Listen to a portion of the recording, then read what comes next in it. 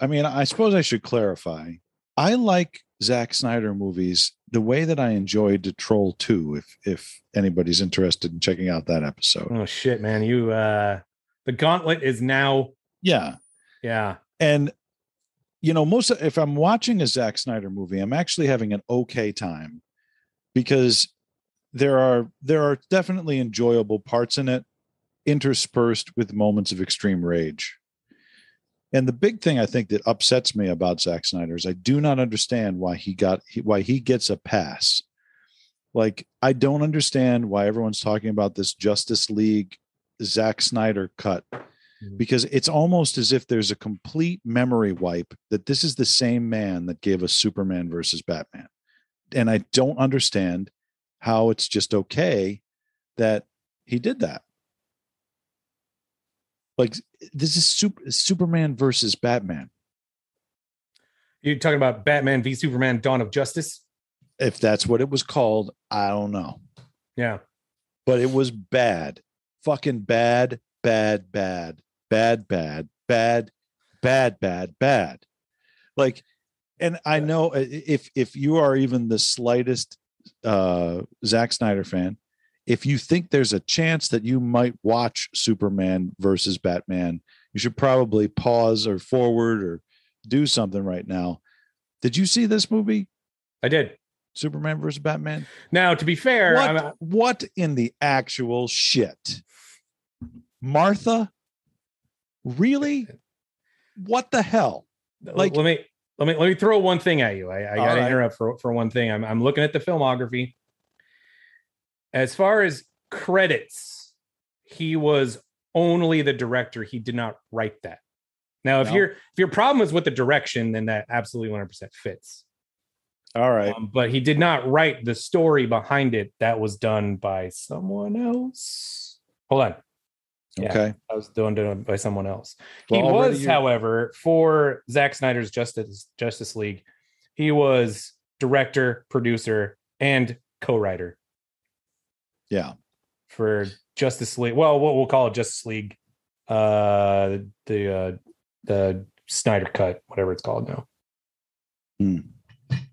So no writing on the Batman v Superman? None? No story by? Well, technically, since he would essentially approve the script, in my humble opinion, anybody who approves the script and doesn't say anything is complicit, especially in the shittiness. Director. Especially if you're the director. And the entire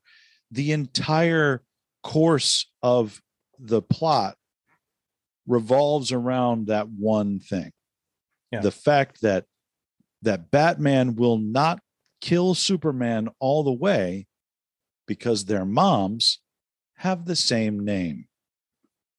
That's the cheesy part. That's beyond cheesy. That is the stupidest fucking thing I think I've ever actually seen in movies. Yeah. Like, I mean, really, there's shit in Troll 2 that made more sense than that. Wow. That is really, I honestly believe that. I really think that thing there is more ridiculous than anything I've seen in a really shitty movie. Yeah. Like, and you're worried. Sorry. No, it's okay.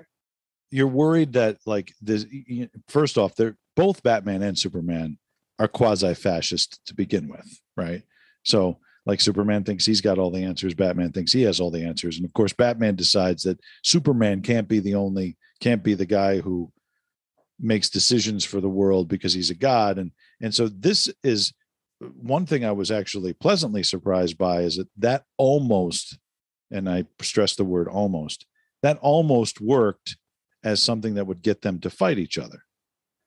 But when you're worried about, like, saving the world from fascism, your mom's first name is not going to be something that detracts you from your mission. Like, I mean, I just can't imagine having. Yeah, it was a really bad attempt at empathy, without a doubt. Yeah. And to put the exclamation point on this whole thing about, like, if you're a director and you have a writer and you just kind of put your sort of complicit approval on it. It also wasn't his first rodeo. So it's not like he was like a new director. It's like, well, I'm going to, like, I just got this gig, so I'm going to play it safe and simple, No, he could have actually probably put in some input to say, Yeah, Jesse Eiserman. Is it Jesse Eiserman? Is that his name? Played Lex Luthor? As Lex Luthor, yeah. Let me make sure that's right. Jesse Eiserman? Eisenberg. Jesse Eisenberg as Lex Luthor. Horrible choice. Yeah. For casting. I mean, Right. really? Yeah.